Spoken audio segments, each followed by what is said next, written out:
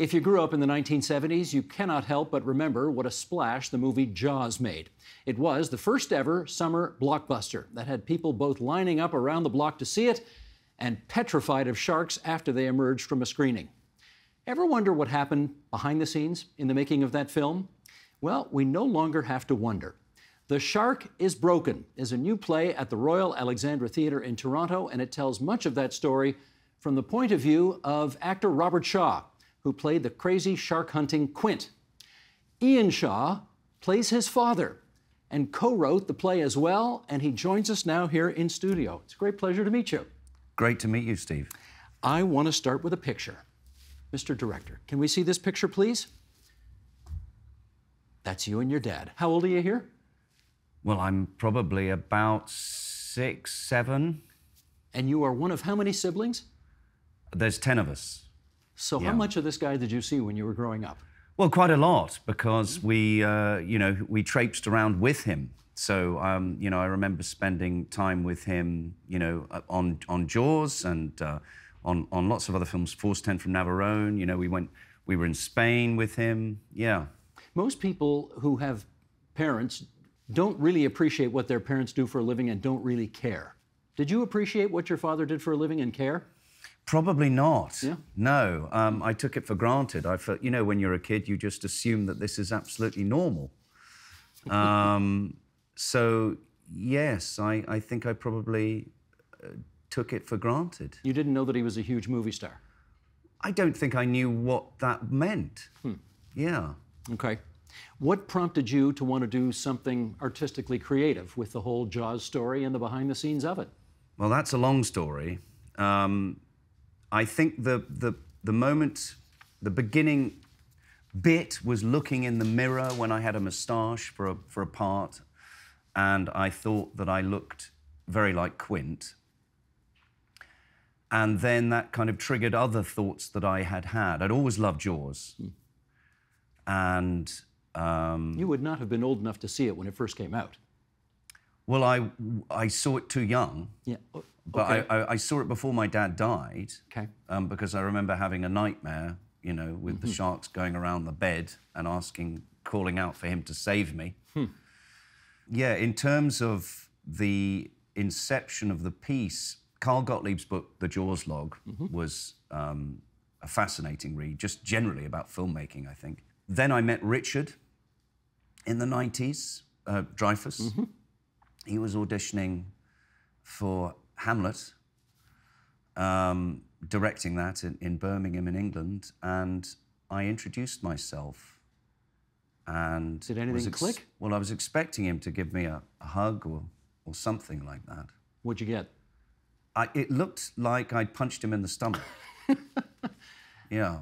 So, did you infer from that there maybe was some friction behind the scenes with your dad that made him unlovable to you? I walked out of that audition and I thought, I need to find out more about this, and so read Carl Gottlieb's book. And that revealed an extraordinary relationship between the two of them. I'm going to go off the path for a second here. That's great. Whenever I go to a show, I try to read nothing about it ahead of time. I try to know as little about it as possible, so the whole thing unfolds on me like a big surprise and it's a great revelation. So when I went to this show, I did not know that you were playing your dad. I just thought you were playing Quint. It did not occur to me. And then you walk out on stage, and oh my God, you are the spitting image of the guy, right? Yes. Is this how you normally look? Or? Oh, no. This is all for the part. It is all for the part. I think in my local village in England, they think I'm nuts because some of them have no idea that I'm doing this. And they just see this guy with a moustache and we see it here, but yeah. Can we put this shot up? That's you in the play, and it's freaky how much you look like your dad. Yes, that was one of the factors, I think. That made you want to do it? Yes. Well, again, with all of these things, like I'm saying, meeting Richard, reading the Jaws log, looking like my dad, finding, I loved Jaws and thought there was a story to it. I'd also played Colonel Tibbets in a documentary about Hiroshima. And I remember at the time writing to the paper and, you know, trying to promote the show and saying, isn't this an unusual coincidence that I would be playing a character who was picking up the bomb? My father was dropping it off on the USS Indianapolis, you know. There was no interest whatsoever in that story, which irritated me. Wow. So you know, because, you know, I thought that was interesting. So all of these various, you know, ingredients were coming together. But when it came to it, you know, it was me with a pint with a friend saying, I've got this mad idea, almost hoping that they would shoot it down because I was so nervous of the complexity of the tone of what we might try and achieve. Well, let's get into that, shall we? How old was your dad when he made the movie? He was 47. How old are you now? I'm 52. So pretty close. Yeah. Pretty close. I don't know how to ask this other than just to come right out and ask it. How odd is it to play your father? Well, good question. Less odd now I've done it. But in approaching it, pretty terrifying and weird. And that, you know, it's not so much the playing of him. I guess it was the writing of him. You know, I loved him.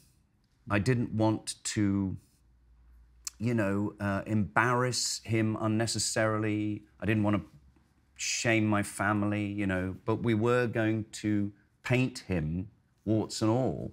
And you do. Yeah.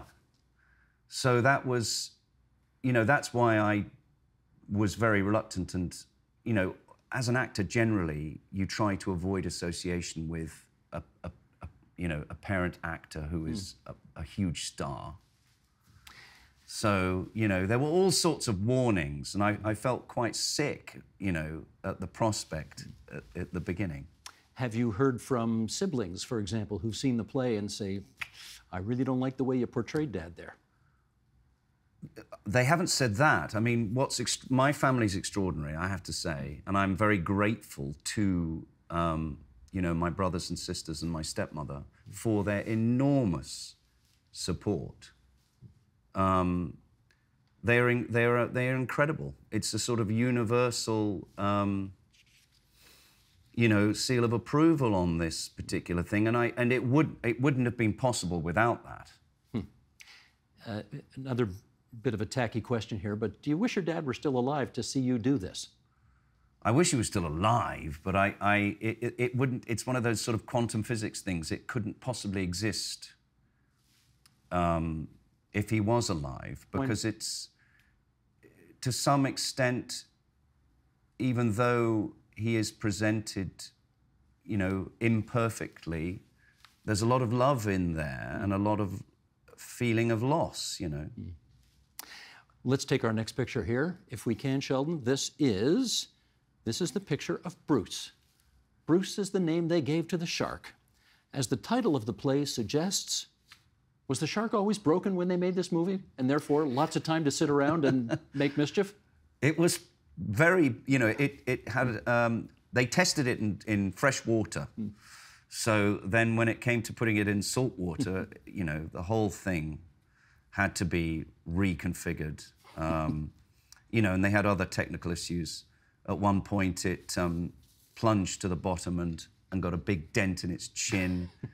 They had 3 of them, actually. So they had a one that you could see whole, and then they had 2 sides, as it were, running on these complex rails. It's almost like a sort of Victorian, you know, sea pier.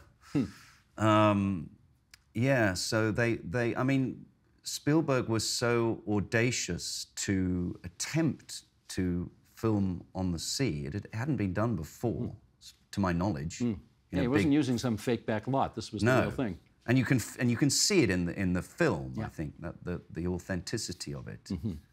Your dad, at least the way you have portrayed it, seemed very unhappy much of the time he made this movie, right? Fighting with Richard Dreyfuss and just not battling some demons as well at the same time? Yes. Is that fair to say? I think it is fair to say. I mean, what's very interesting about him as a person is that he's quite mercurial in that he would be unhappy, and, you know, I don't think he didn't think much of the script initially. I think he came around afterwards, but, you know, and he was obviously, you know, bored and drinking too much and whatnot. But he did have a great sense of humor, and he would still laugh at the situation, I think. Do you think he ever came around to appreciate how much of a megastar this movie made him in ways that none of the other work he did, which was in some ways equal in terms of his acting chops, ever did? I think he was shocked at the reaction. I mean, you know, I think they all were. You know, they went to the cinema to I mean, I think the producers felt that Zanuck and Brown felt that The Shark might be laughed at. So I think everyone was a little bit taken aback about how successful it was. And, you know, then Robert was invited to the Oscars, you know, and was presenting there, and then he was able to command much higher fees. He did say at one point that he realized that Spielberg was special as it went on. Because he was a kid when he made this. He was. I think he was 25. Yeah, crazy. Yeah, 25, 26. And, yeah, but I think Robert did, you know, he at one point they ran out of money and he deferred his wages because he wanted Spielberg to finish the film. Nice. So he did come around, I think. Now, your first interaction, as you've told us, with Richard Dreyfuss was not great. Do you know whether or not he's seen this? I don't know that. So you don't know what he thinks about the way he's being portrayed in this? No. You haven't heard from others? No. I mean, I think he might be aware of it, but I don't know that. And I would love to meet him again and to talk to him. And yeah, I hope he does come. You know, because we're hoping to, you know, that it has a future life after this. So I'd be honoured to meet him. You know, I love him as an actor. Well, he's great. Been great many things. And Roy Scheider, alas, is gone, so he doesn't know anything about this. So he's the guy. Yes, he's the guy. I want to show another picture of your dad, if we can here, Sheldon, if you would. Your dad was a villain in the James Bond movie From Russia with Love, and he wasn't playing a crazy shark hunter in this one, or a limp gangster as he did in The Sting. He plays a young, evil stud. He was quite a stud. When you see him like that, looking so young and powerful, what comes to mind? Well, the fight with him and Sean was amazing. Yeah. That was a scene. They really went for it. You know, they ended up, it wasn't like with Richard, they ended up as great friends. I think Robert introduced Sean to golf. So, yes, a different dynamic between those two. I mean, I think with Robert and Richard,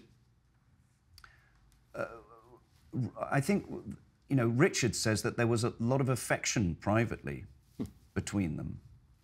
And I think Robert was sort of trying to school Richard, perhaps slightly in a clumsy way,